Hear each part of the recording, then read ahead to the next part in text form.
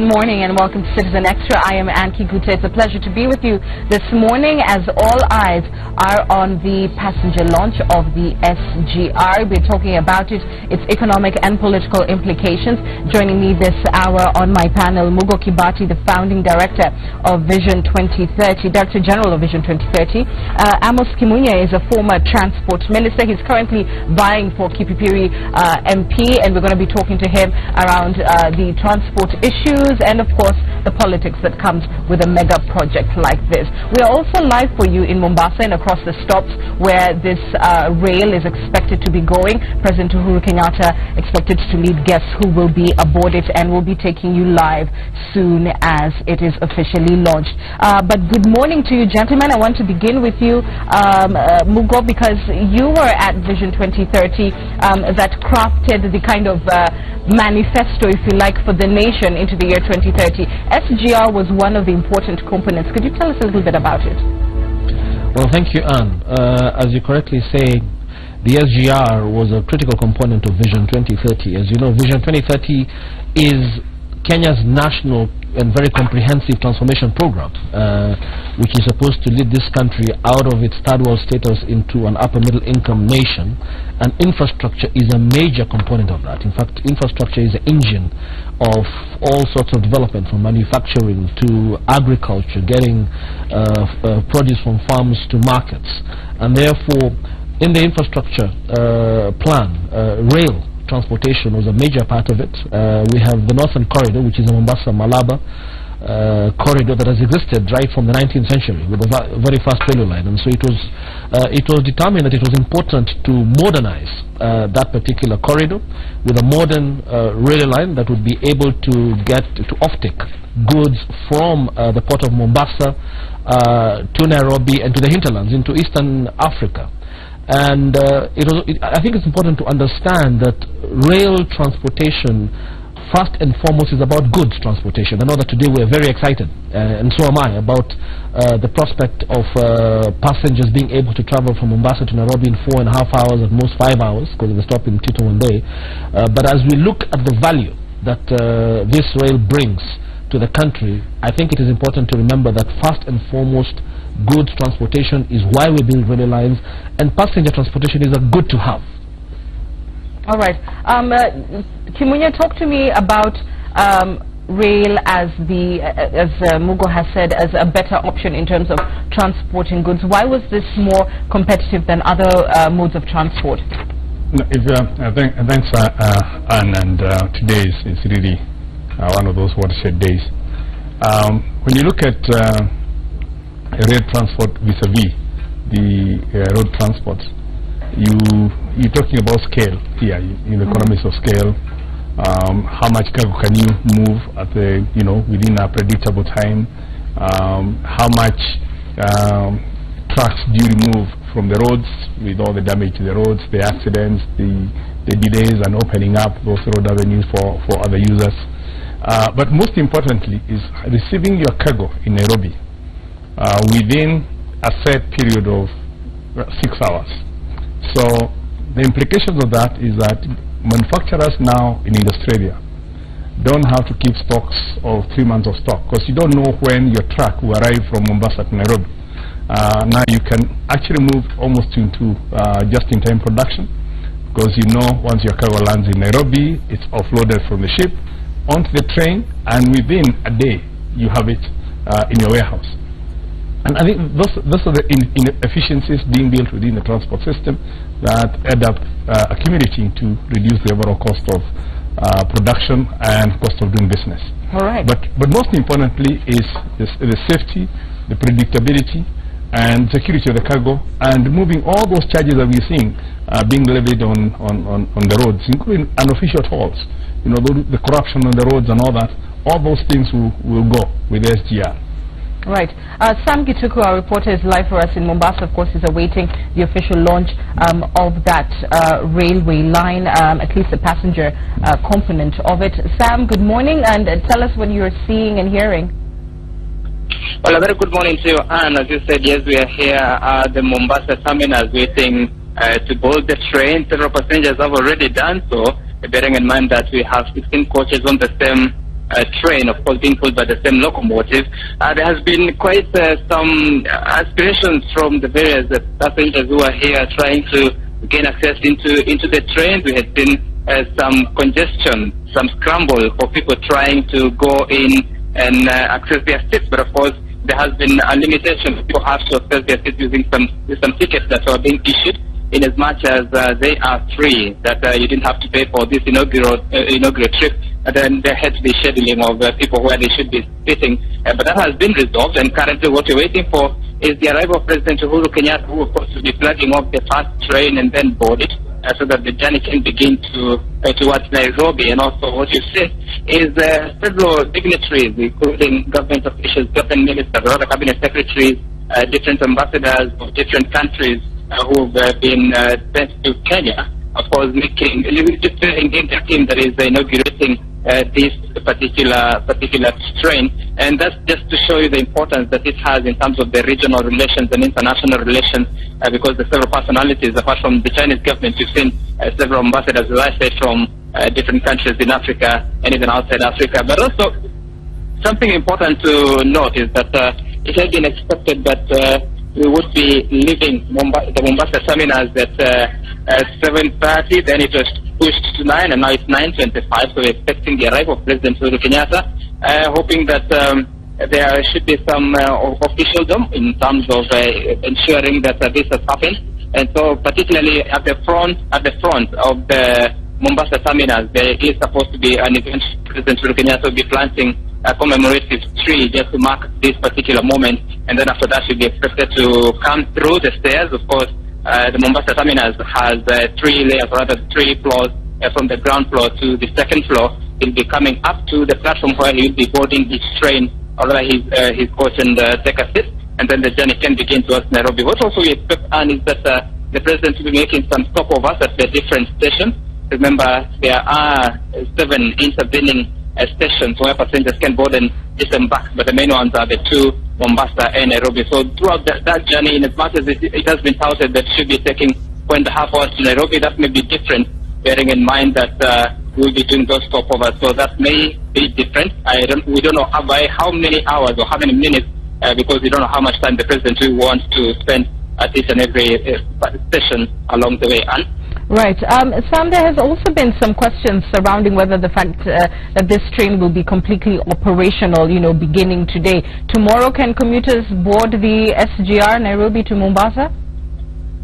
Well, there has been some communication on the website of the Kenya Railway company indicating that there should be a train leaving Mombasa tomorrow, and also charging customers between 900 and 3,000. That is 900 shillings for the economy class and 3,000 for the business class. But we don't have the confirmation whether that is still on schedule. Essentially, what should be happening between now and December is that the contractor who has been awarded the contract of managing the SGR for 10 years, that is the China Roads and Bridges Corporation, in collaboration with John Holland, a company that is owned by Australian citizens. The idea is that between now and December, they should be doing what is called scheduling, preparing the prices, the price tags for the different services, how much it should be, and also ensuring that the ticketing process has been put in place. So in as much as that process will have to wait until December so that people can have the scheduled trip, so that at a particular hour there's a train that leaves Nairobi for Mombasa, at a particular hour there's a train that passes through Voi or Mdito or even Mistenyi station. So that is something that you have to wait until this happens in December.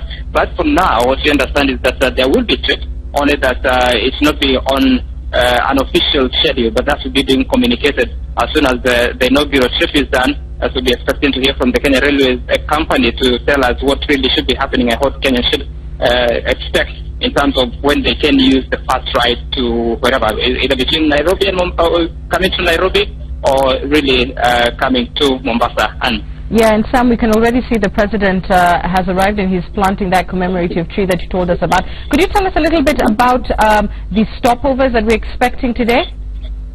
The stopovers? Yes, the president is expected to be addressing various train side, if you like, or rail side stopovers today. Do we know where exactly, and do we have an estimate on time, an approximation? Well, I cannot tell you which stations with certainty, because the indication is that through the 7 intervening stations, he will be stopping. But one that we might be sure about is at the Athi River station, which is the last station before the terminus, the Nairobi terminus, or rather the Nairobi terminal.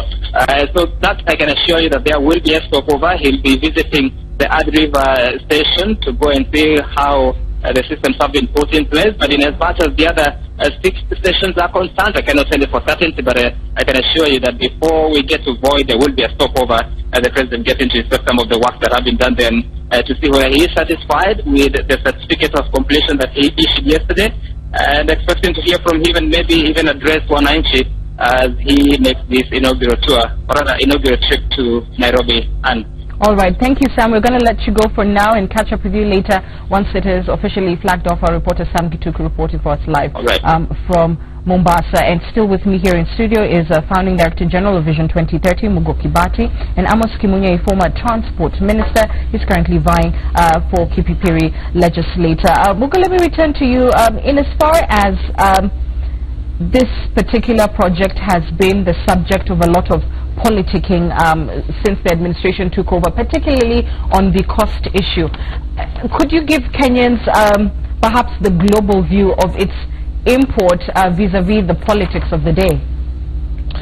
Well, thanks, Anne. I will leave the politics to the politician on this table. I have never dabbled in it, but one can hardly avoid it because this is indeed a very important project, national transformation project, and one cannot gainsay, because I think we tend to overstate a lot of things. You know, we call projects mega projects, but this is one of those projects that really is a transformative project, and I think, as the former minister indicated, the impact directly on the economy, manufacturers in Nairobi, and eventually, and remember that this is just phase 1 of a much larger project. Phase 2, well, phase 2 at the time that we were both in government was the Nairobi Malaba, you know, and that by the time I left Vision 2030, the designs, the feasibility were yet to be undertaken.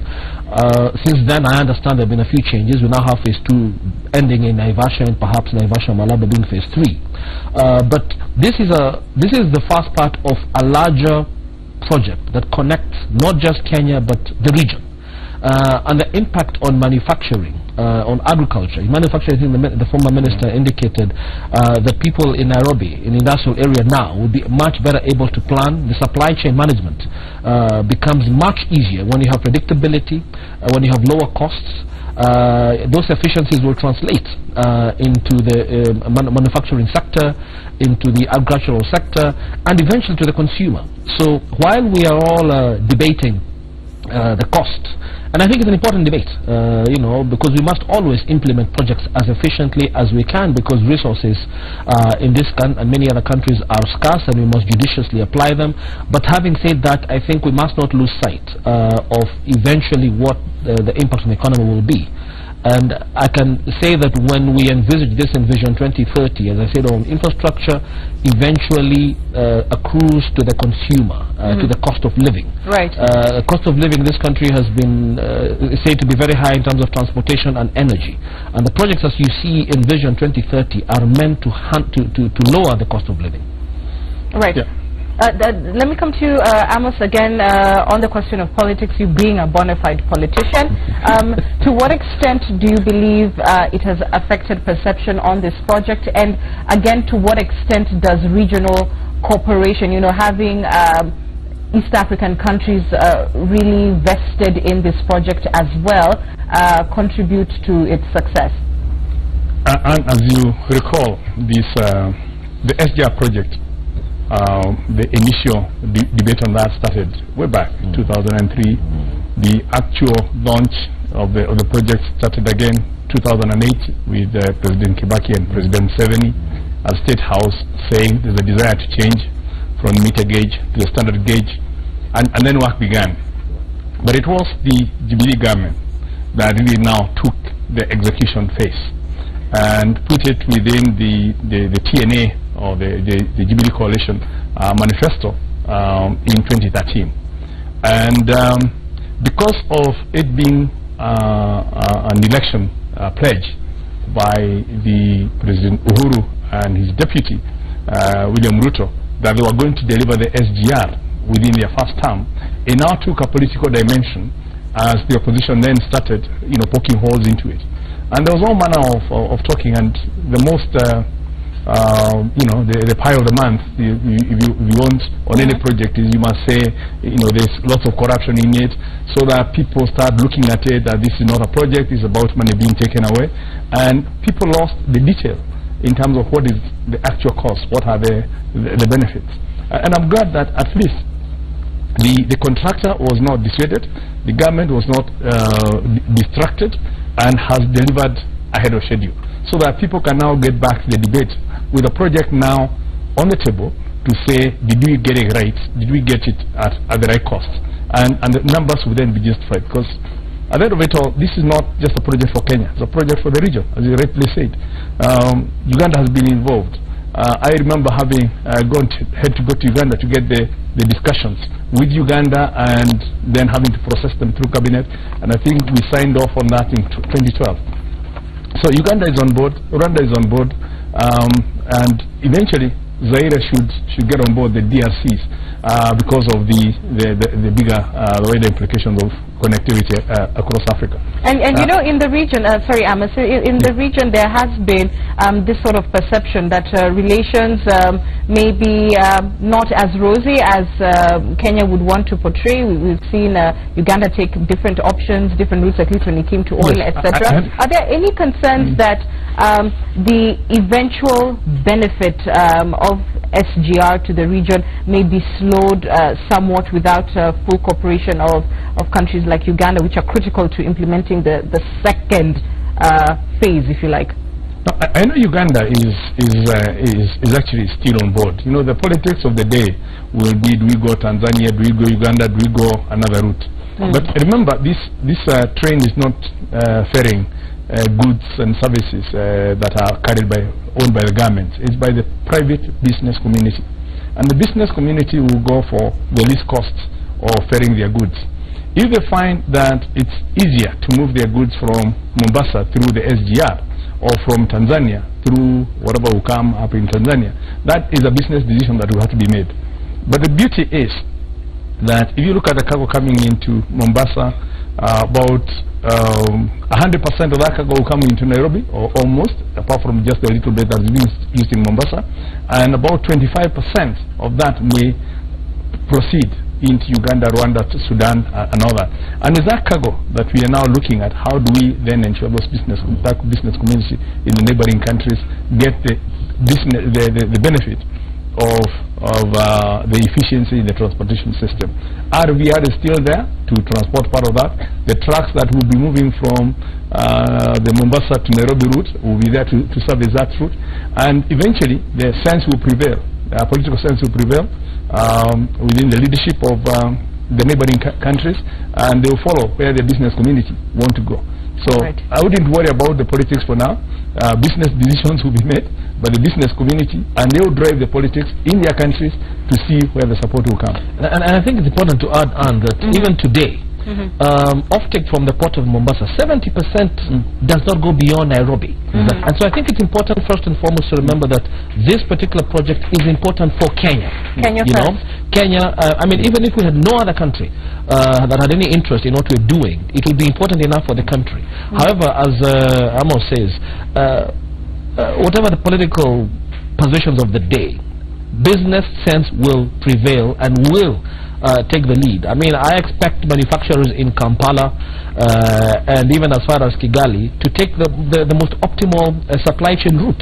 And remember that this, as I said, and I keep saying this is in a larger context, the efficiency of the port of Mombasa, and there are several projects under Vision 2030 under the minister in terms of adding the berths and making the port of Mombasa more efficient. The efficiency of the port of Mombasa vis-a-vis neighboring ports is a big part of what the sensibilities of businessmen who will be making decisions as to what supply chain route they want to use. Eventually also, as these countries developed, Kenya, Uganda, Tanzania, Rwanda, into middle income countries all, we will need a lot of railways crisscrossing these countries, not just one route. And so I think having a long-term vision and looking at the big picture and sort of putting aside the politics of the day, which normally is what I intend to do, I think this is a major project, and I just want to say that the debate on costs, on efficiency, on whether we should be diesel or electric is an important debate, and I think it should be welcomed by all, because we must make sure that we interrogate this project. However, having said that, the context of what we're doing today must not be lost. Because I think it's a valuable project. Yes, sir. You have an interesting perspective, because you've been in government, now in private sector, and so when you hear the opposition saying that should they clinch power, that they would review all these contracts. Part of the larger argument that has been there by analysts is that governments operate in perpetuity, so you can't just really like walk out of one contract to the other. What is your understanding of how such projects would commence even under different administrations? Good question, and that question I think used to be asked a lot even under under President Kibaki, because remember that this Vision 2030 started under President Kibaki, and people would ask what's going to happen when he leaves. And I think the evidence today, which we tried to convince people at the time, is that Vision 2030 still continues. Today we have a major flagship project being officially launched, commissioned, and put online. And I think what happens is that I expect, and I think Amos will add to this because he's in that particular field, I expect that political leaders will always do what is most useful for the people, and when they come in, projects that have been in the pipeline for years, because remember that even the SGR predated Vision 2030. The concept predated Vision 2030. Right. And by the time the post-Kibaki administration, this President Uhuru Kenyatta administration came in, a lot of the designs had been done, contractors identified, and they now actually undertook the execution, and I must commend them for having very well executed this. There are other projects today, the LAPSET project for instance, the Port of Mombasa, Konza City, the airport projects, which have been conceptualized in different times under different regimes in this country, and today several regimes later are still in the pipeline. Now you can quibble about how quickly or how efficiently they are being implemented, but the fact that these projects continue apace because it is what the people of Kenya need and demand, I think should give confidence to all of us that whoever takes over today or in future years will ensure that these projects continue apace. Talk to me about the same thing, and Muko has brought out an important point that sometimes they can be slowed necessarily, even if not scrapped altogether. Do you have, and then the argument that the Kenyatta administration in terms of ideology and thinking doesn't differ sharply from the Kibaki administration, so one would expect a certain degree of ease in terms of transitional relations. Do you expect that it would be the same if the opposition were to come into power? Of course not, Anne, because it's been very clearly stated by the opposition that one of their tasks is to audit all the projects and stop the ones they don't like, under the guises of they were corruptly done or sourced and all that, and that is the nature of the typical opposition. But unfortunately in this country we have an opposition that does not believe in living the vision, because Vision 2030 was about for the next 30 years up to the year 2030 governments can change, but let's stick on one national vision, and let all projects be aligned towards that national vision. But what we've experienced in the last obviously in the last 4 years, and myself having been on the outside, I've been watching very closely in terms of what's been happening. It's not working together to achieve the vision. It's more of catching one another's legs. If Uhuru comes up with a project, ODM wants to shoot it down, coming up with whatever it is, any policy measure that comes, it's opposite for the sake of opposing, rather than saying if it was us we would have done it this way, providing the alternative. So I think the most important thing for us to know is that we have major projects that have been initiated. The SGR is just one of them. There's LAPSET going on. There's the bypasses. There's a commuter rail project within the city of Nairobi. There's the decongesting of the cities. there is the opening up of different regions through the devolution and infrastructure that's required. All those projects are at risk of a regime change if that regime change was to amount to a disruption of all those projects and then go back to the drawing board. You lose time, you lose on cost, and basically you lose the Kenyan taxpayers' money. So for now, I'm encouraged that the people of Kenya are in support, as it was shown by the opinion polls, of the Jubilee administration. They excited with the projects going on, and all they need is give them more time to actually deliver on that. Now there comes out the politician. And hopefully then the opposition will now learn how to support the government of the day, so they can demonstrate that when they get into power, they would like similar support. I must hold your thought because we want to take this proceedings live now. Of course, the President shortly to address the public. Let's listen to what they're saying. 尊敬的各位来宾、女士们、先生们、朋友们，今天我非常荣幸的作为中国国家主席习近平的特使，出席蒙巴萨至内罗毕的标准化铁轨通车仪式。习近平主席对蒙内铁路建成通车十分高兴，并表示最热烈的祝贺。 Your Excellency President Uhuru Kenyatta, distinguished guests, ladies and gentlemen, dear friends, I'm highly honored to attend as special envoy of Chinese President Xi Jinping, the launching of the Mombasa-Nairobi Standard Gauge Railway. President Xi Jinping is very happy to know that this SGR is now ready for operation. He sends the warmest congratulations.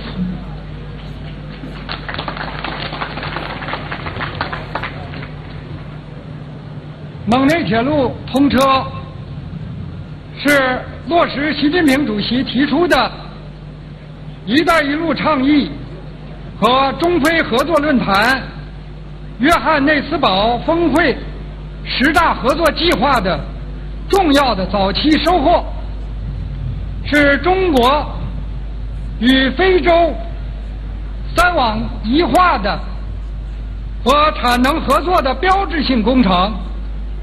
同时，蒙内铁路也是肯尼亚最大的基础设施建设工程，和2030年远景规划的旗舰项目，是东部非洲铁路网重要的组成部分。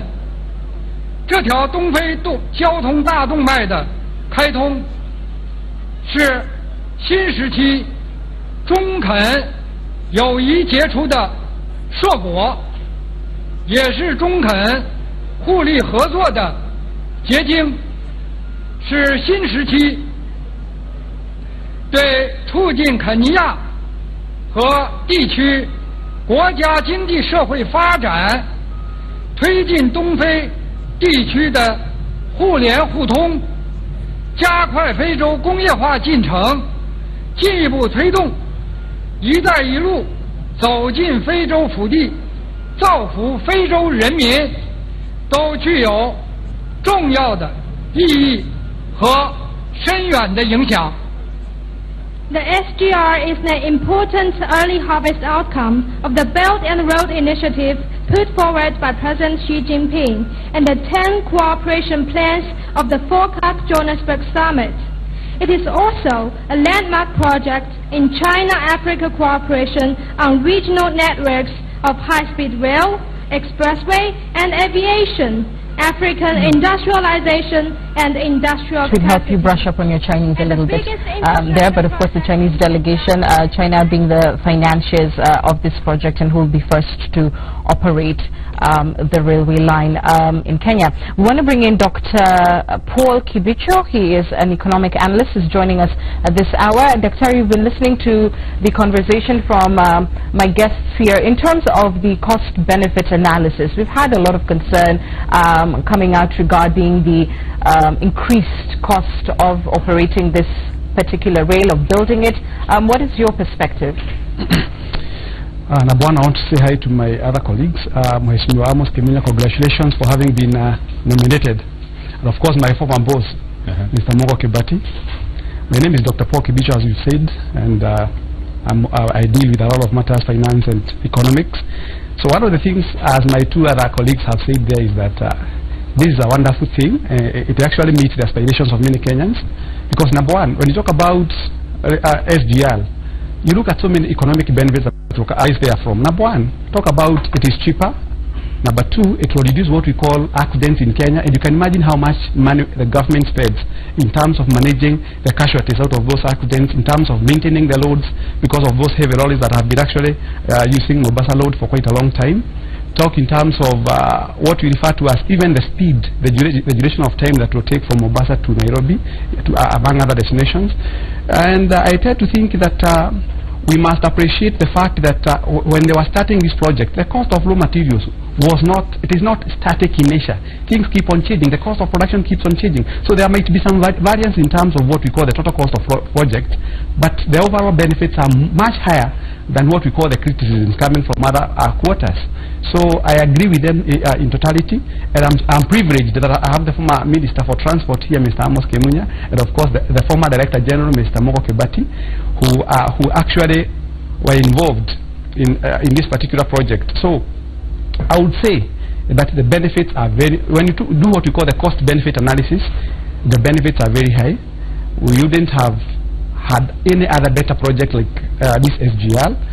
And in the long run, Kenyans will say that under the tenure of the President Uhuru Kenyatta and William Ruto, this is one of the best things that they ever did in the Republic of Kenya and beyond. So we have so many benefits arising from this particular project, and anyone doubting that, it's a matter of time before they come and embrace. But I can say one thing, and I like what Mheshimiwa Amos Kimunya has said.